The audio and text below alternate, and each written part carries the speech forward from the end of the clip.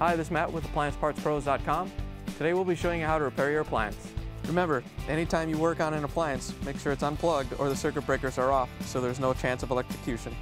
In this video we're going to show you how to change out the GE Refrigerator Solenoid Assembly. It's going to be a very easy repair and it should only take a few minutes to show you how to do it. If you already have one of these, great. If not, you can click on the link below or get it at AppliancePartsPros.com. When you open up the package, you're going to get the new solenoid plunger and the solenoid assembly. The solenoid assembly is located in the dispenser area, and it's what opens the door so the ice cubes can come out. The main reason to be changing it out is if the solenoid has failed and the door isn't opening. In order to get to the part, we have to take off the faceplate for the dispenser. There's a little tab on each end that we're going to stick a putty knife up into one of them and just twist the putty knife to release the locking tabs. Once you have them all released, you can pull it off and set it aside. With the cover out of the way, we can use our Phillips screwdriver and take out the 4 screws.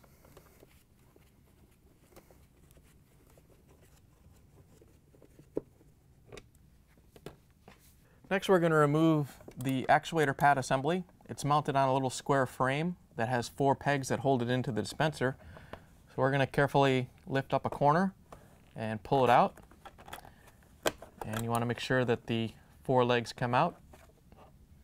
Now that we have the actuator pad out, we can pull the assembly out. You want to make sure that the water line comes out from the yoke underneath, and then we can pull it out so we can disconnect this wiring harness.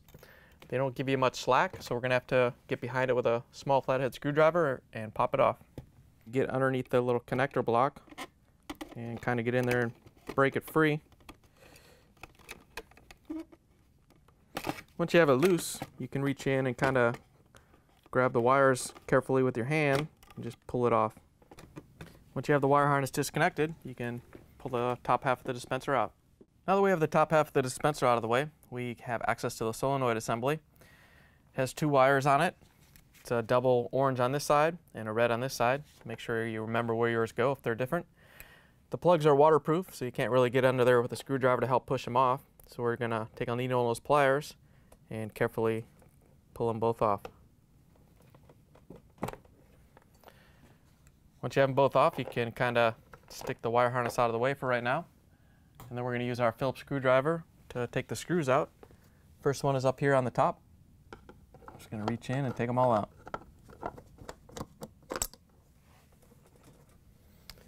If you drop the screw up there, don't worry, we'll get it in a minute. Then we'll take the lower screws out.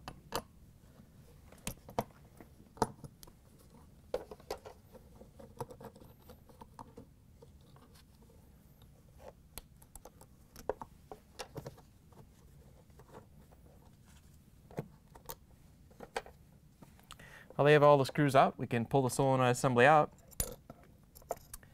The arm might stick to the door, so if you have to, we can pull up on the door and unhook it from the solenoid plunger. Here's the old solenoid assembly next to the new one. If you already have one of these, great. If not, you can get it at AppliancePartsPros.com. We're going to put the new solenoid assembly in the same way we took it out. We're going to open up the door and get that arm down so we can put the plunger on there. And then let the door close and the plunger is just going to hang there. And then we'll put the solenoid assembly onto the plunger. And then we're going to lift the solenoid up and let the plunger go inside so it's in the proper position.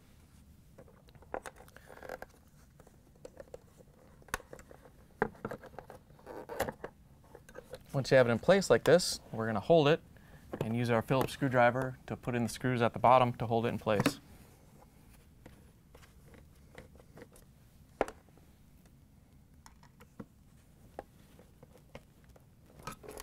Once you have the 2 bigger ones on, we're going to grab the smaller screw and put the grounding wire on it.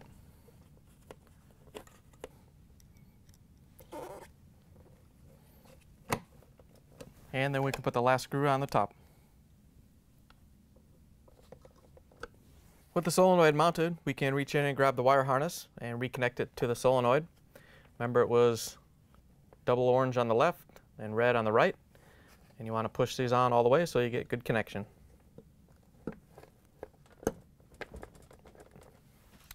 Now that we have the solenoid assembly mounted, we can put the dispenser back together. As you're sliding the assembly in, you want to make sure that the water hose comes out of the middle of this yoke and that each corner right here is up on its little shelf.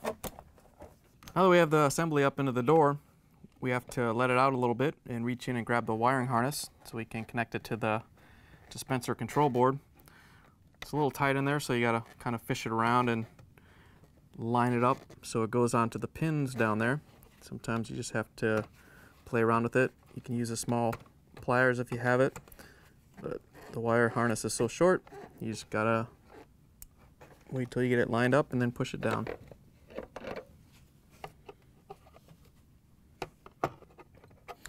So you have to grab it with the pliers and very carefully get it lined up with the pins. And once you have it started, you can grab a flathead screwdriver and push it down all the way. Once you have the wire harness connected, you can push this back in the rest of the way.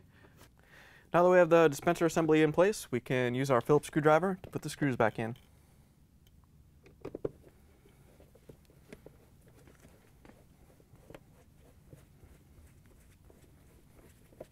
Once you have the screws back in place, we can put the faceplate back on. All you have to do is line the locking tabs up with the holes and push it back into place. Now that we have the faceplate back in, we can put the actuator pad in. To put the actuator pad on, all you have to do is slide it up into place and line the pins up with the pinholes and push it back into place. Now that you have the new part installed, you can plug the refrigerator back in and make sure it starts to cool. Thanks for joining us for another successful repair brought to you by AppliancePartsPros.com. Check out our other repair videos on our site, Facebook, and YouTube.